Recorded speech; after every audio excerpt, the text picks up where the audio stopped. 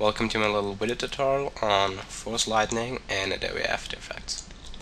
The effect I'm going for is based on the Force Lightning we've seen in Attack of the Clones. Take them together. You're going slowly on the left. Taking them now! No, Anakin, no! No! As opposed to the Force Lightning we've seen in Revenge of the Sith, which looks a bit different.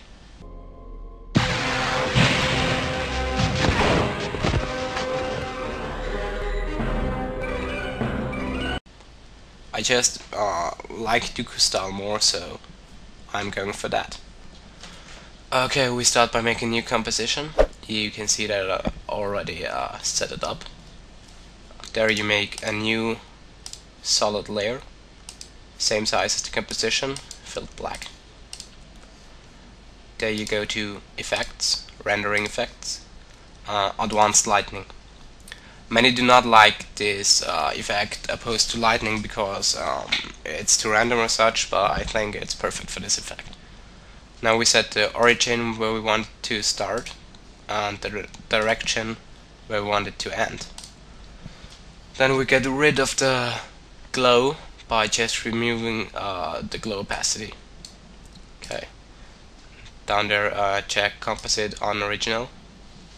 And set the lightning type from direction to strike. Okay.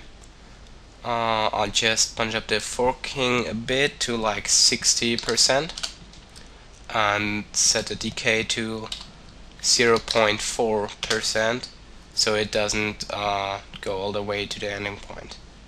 Okay. Now in order to animate this, we will just click the stopwatch next to conductivity state. Starts with 0, which is fine. We'll jump to the end of the animation. In my case that's a bit more than 3 seconds. And set it to 10. Also you have to change that value depending on how long your lightning will be. Okay. That's pretty much it. Now we make a new adjustment layer.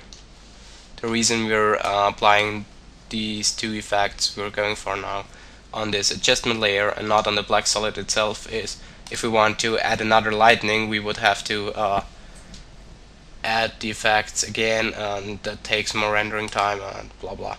So we'll just add effect, distortion, turbulent displace here, change the amount to 90, the size to 3, and we'll also animate the evolution. We'll set 0 is fine, and in the end we'll go for like 1. That should suffice. Yeah, you see we already have that random look. It doesn't look so straight and clean anymore. But the thing is, Dooku's Lightning also has this kind of wavy animation look, so we also add distortion, wave warp. Here we don't have to change much, we'll just make the wave a bit wider, set it from 40 to like 50, wave speed is fine, and we'll also animate the face. We'll start out with 0, jump to the end, and set it to -2.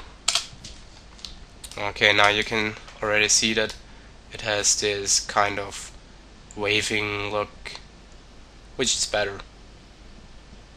Okay. Now we're actually done with the lightning itself. All is left is the glow, so we'll just make another adjustment layer. Go to Effects, Blur Effects, Fast Blur. Give it a fast blur of 8. Set this layer's mode from normal to screen and duplicate it 3 times. The second layer's blurriness we set to 16. The third ones to 32. And the last ones from 8 to 180. You see, so that it gets that kind of outer glow too.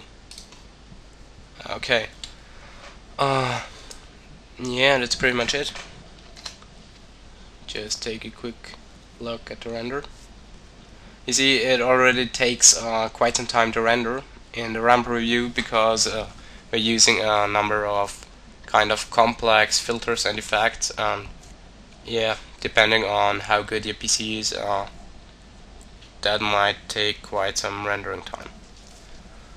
Well, however, there's not much left to do. One important thing: coloring. So we'll just make another adjustment layer, and we'll have done lightsaber, so we know how we do this.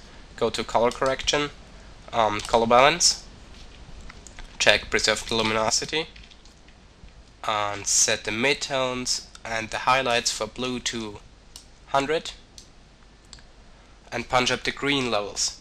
The midtones for green and the highlights for green will be set to 35. So you see it gets this light look that is very similar to Dooku's lightning. You could also make it more purple by setting the midtones and the highlights for red to 20, which will be more like the look of Palpatine's lightning in Revenge of the Sith, but personally I just prefer Dooku's lightning, so I'll make it that way. Okay, now let's have another look at it, because we're already done with the effect. Of course, you have to animate the origin and the ending point, so you get the movement of the lightning that you want for your footage. But yeah, you see, it's not that complicated at all, and I personally really like that style because it has, you know, it's kind of wonky and random, and it has this waving animation. I think it looks okay. Now, see my result for the first time I did this effect.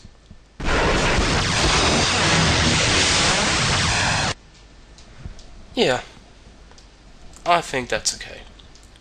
Well, now I'll just leave you with that. Play around with the settings, come up with your own, and I hope that you'll be able to even improve this method and get really awesome force lightning for your videos. Okay, so just grab your camera, get out, call your friends to come over and get fried by you, and do some awesome force lightning video effects. Have a nice day.